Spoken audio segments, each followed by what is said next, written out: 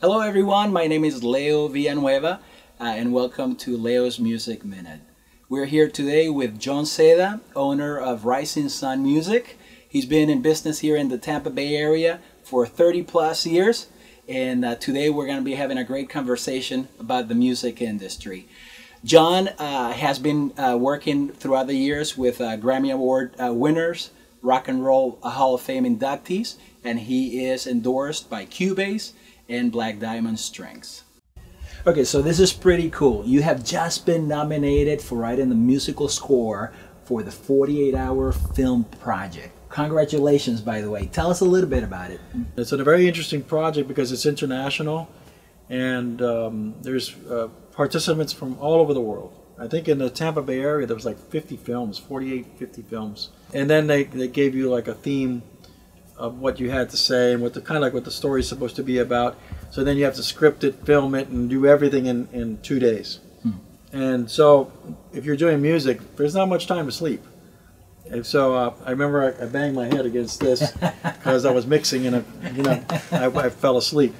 And that was like 7 o'clock in the morning. And then I said, well, okay, let's take a break, and the rest was history. And actually the movie got nominated for all 10 positions. Wow. For all 10 nominations. Excellent. So it's a 10 out of 10. Wow. So it's very excited. Okay, so here's a hot topic question for you. Let's talk music industry. Okay, here we go. Can a musician make money out of music nowadays? Can it be? Can they monetize it? Can it be profitable as a music career? We're told as a child that, if you believe the music, they say, and I'm going to say this the way my mother used to say this. Sure. Mijo, you need to get a job. I mean, because, and I go, Mom, but I'm making money. No, mijo, that's not money. You need security, right? So imagine everybody saying that to their kids all the time, where they're not going to believe they can do it. So there's always this negativity, but it's been inbred in us since we were children. You can't do it. You got to get a job. You got to go study. Well, how come you can't go study music and be a music teacher, right? So all of you that call it the music business, then you just said the word. It's the music business.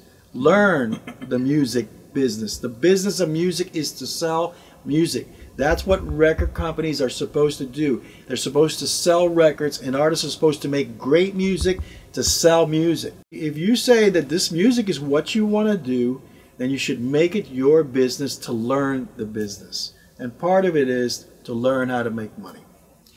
You've been doing this for a long time. Do you have any tips, recommendations for vocalists, instrumentalists, artists that come here to work with you in the studio on how to maximize their time? I express very deeply to everybody that the most important thing that you should focus on before coming into any recording studio, regardless is mine or another company, right, is that they should practice. They should have their music down or their vocals down. Anything that you express through your feelings will come across, whether it's happy, light, dark, or whatever. So you should be aware of that before you come into a studio and be prepared and try to come in positive, come with a good positive mind. John Seda, everybody. John, thank you so much for spending time with us. Really appreciate it. I hope we can do this again. We'll do it. Okay, bro.